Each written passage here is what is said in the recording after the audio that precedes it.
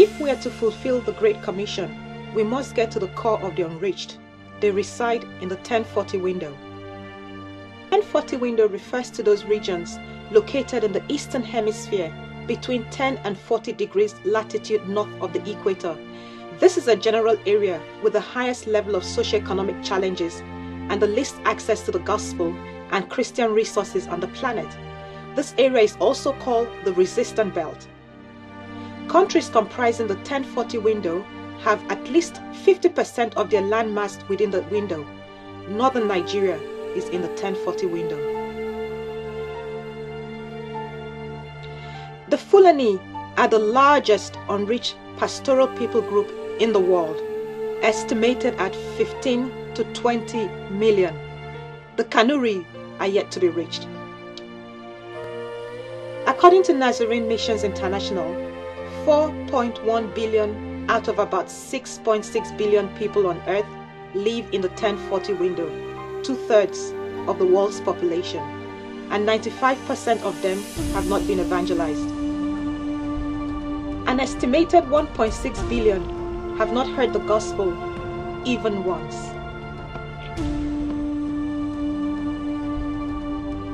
In the 1040 window are some important considerations. First, the historical and biblical significance. Second, the dominance of 3 major religious blocs. Third, the least evangelized countries. Fourth, the stronghold of Satan. Fifth, the unreached people groups and cities. Sixth, the preponderance of the poor. The first and most important reason why Christians must focus their attention on the 1040 window is because of the biblical and historic significance. Adam and Eve were placed by God in the heart of what is now the 1040 window. God's plan was for them to subdue and dominate. It was in the 1040 window man tried to establish dominion without God in building the Tower of Babel in what is now Iraq. We certainly see a history of defiance and rebellion against God in this area. God raised Abraham from the 1040 window and through him birthed a nation, and ultimately by Christ reached the world. It was in the 1040 window that Christ was born, lived and died sacrificially for our redemption, and rose again. The birth of the Christian church first took place in the 1040 window, along with the first gentle church in Antioch of Syria, from which the beginnings of missionary efforts by Paul and Barnabas were launched. It was not until Paul's second missionary efforts that he ventured outside the 1040 window. In the 1040 window are 3 major religious groups. According to AD 2000 and beyond movement, Islam at 1.1 billion, spread across North Africa into the Middle East and South Asia. Hinduism at 1 billion, predominantly in India and Nepal, and Buddhism at 600 million, the primary religion of Southeast Asia. We also have the non-religious bloc, mainly in China. The majority of the world's least evangelized countries are found in the 1040 window.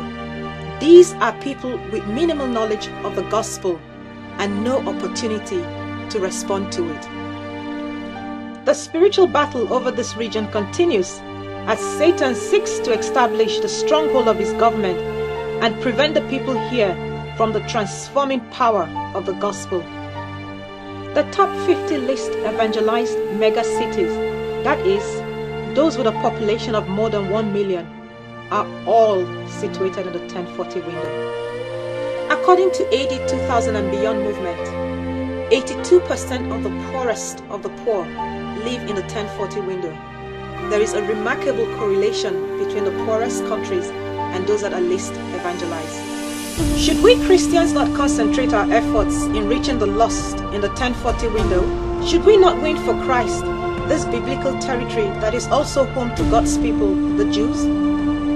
Though the 1040 window contains nearly 70% of the world's population, it only benefits from 8% of missionary efforts. This vast job of evangelizing the unreached is left to a few who often get burnt out and discouraged as they face the overwhelming task of reaching the lost.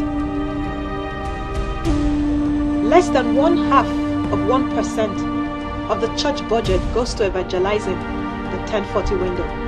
The United States is currently the largest contributor to missions.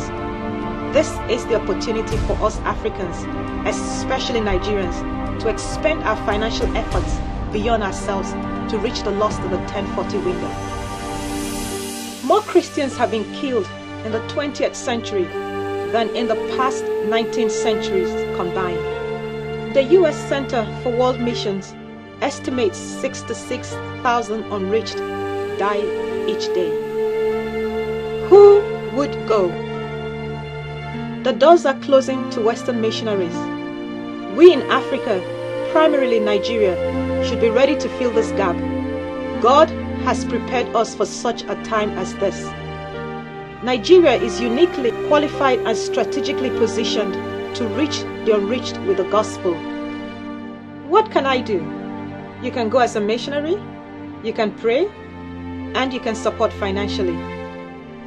The Mission Development Center is an independent mission organization with a vision to penetrate primarily the 1040 window with the gospel.